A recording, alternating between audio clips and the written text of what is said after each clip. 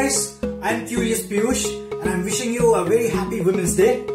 Today on this day I'm starting a video series called Kudos At Work, in which I'll be telling you quick doodles which you can make to appreciate your colleagues at work. And today is Women's Day, so let's see what you can draw for the woman colleague at your work.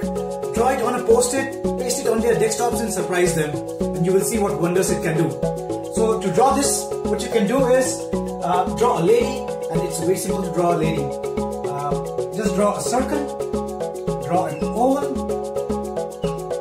draw a leg, and then make this lady raise a hand like this, make some brightness in the hands. This hand goes here, and make eyes smiling to depict this as a lady. Just draw some hairs,